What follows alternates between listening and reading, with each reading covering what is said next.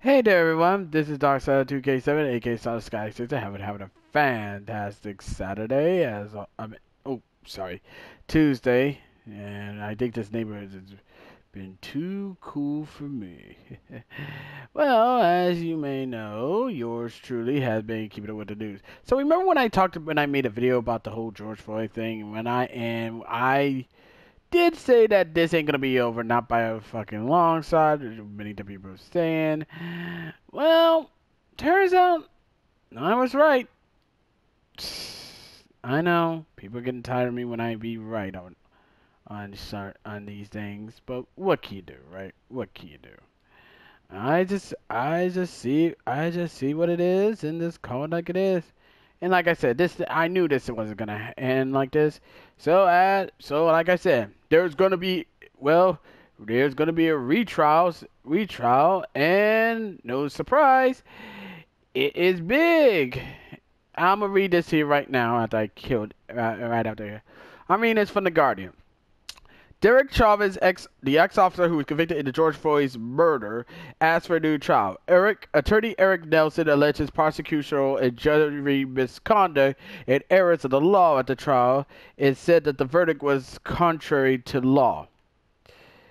Derek Chauvin, the former Minneapolis police officer convicted of murdering George Floyd, has asked a judge for a new trial, according to a court document that was filed Tuesday. Chauvin's attorney, Eric Nelson, has said his client has been deprived of a fair trial, added that there has been prosecutorial and jury misconduct and errors of law at trial, and that the verdict was contrary to law. Nelson cited many reasons in his request for a new trial, including allegations of prosecutorial and jury misconduct. Nelson also said Judge Peter Cahill, who presided over the trial, had abused his discretion when he denied an early request for a new trial based on publicity during the proceedings, which Nelson has said threatened the fairness of the trial. Nelson also took note that Chahill's refusal to sequester the jury for the trial or admonished them for avoiding all media, with all his refusal to allow a man who was with Floyd at the time to the arrest to testify. The move comes 2 weeks after Chauvin was found guilty on second and third-degree murder and manslaughter of George Floyd's killing. A 12-member jury swiftly and unanimously found Chauvin, who was 45 years old, guilty on all three counts he faced, following 3 weeks of testimony from 45 witnesses, including bystanders, police officials, and medical experts. The rare verdict against a police officer is considered a milestone in the fraught racial history of the United States and a rebuke of law enforcement's treatment of black Americans. Ben Crump, an attorney for the Floyd family, called the verdict a turning point in American history for accountability of law enforcement at the time. Ben Crump is also a fucking race hustler, but that's just me. In the confrontation captured on video, Chauvin, a white veteran police officer, forced a knee on a Florida neck, a 46-year-old black man, for more than 9 minutes on May 25, 2020. Chauvin and 3 other officers were attempted to arrest Floyd, accused of using a fake $20 bill to buy cigarettes at a grocery store. Now we can all agree on that part. The forged $20 bills, totally not worth it.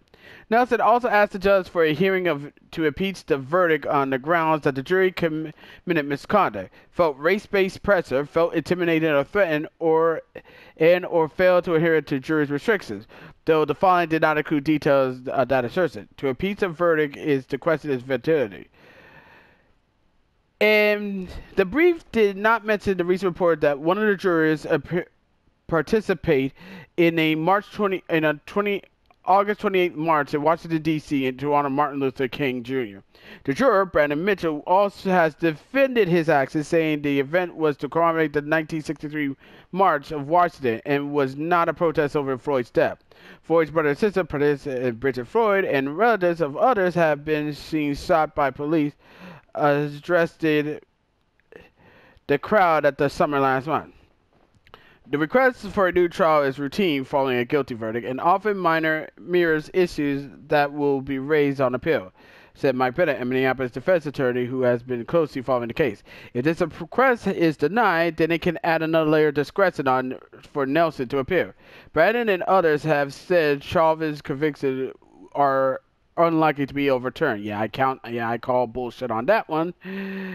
Brandon said Nielsen will probably file more detailed written arguments on the issues. The purpose of holding a hearing to appeal the verdict would be to develop a factual record and present evidence that could determine whether the verdict was compromised.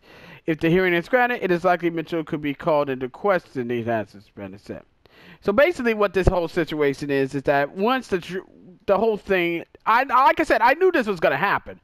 I knew this was going to happen because it was going to be over. Not by a long shot, as much as people like to say it is. And also, here's the thing. There were also reports that states that some of the jurors they was being intimidated by fucking BLM because they didn't get because they were gonna face some sort of retaliation if they didn't give these idiots the verdict that they want, which is a guilty verdict. So basically, there were a lot to go after, and also the judge he should have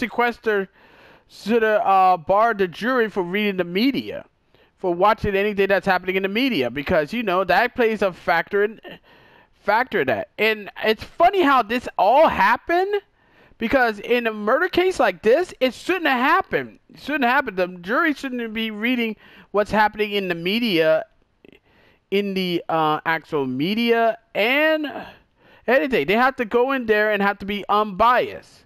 But I guess the judge didn't do that. And as you know, Ben Crump, the wannabe motherfucker himself, when he got word of it, his reaction is, well, he went on to Twitter to say, no, guilty. I was like, sorry, pimp, that's not how it's gonna go, player. That's not gonna how it go. Everybody, like I said, I censored an appeal, and lo and behold, I was right. Yep, like I said, it's not gonna be over. Not going to be a long shot, because I know there's going to be an appeal, and like I said, I was right. So, like I said, this is going to be pretty interesting how this is going to play out. But other than that, I think Chauvin's team, they got a good case, because it